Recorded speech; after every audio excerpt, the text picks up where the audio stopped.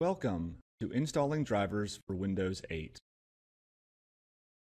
Locate your maintenance tool download files or download folder. Locate the folder titled Win8. Once opened, locate and double-click Win8 driver INST. After starting the file, a security warning may appear. Please click the Run button.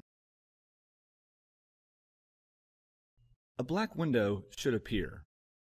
Please do not close this window, as this may take a few minutes to complete. When the Windows security screen opens, this means you're halfway done with your install. Please select Install Anyways.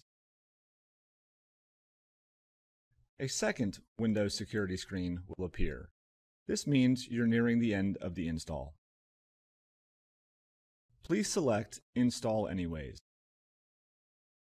You can now exit out of the folder as your drivers have been successfully installed.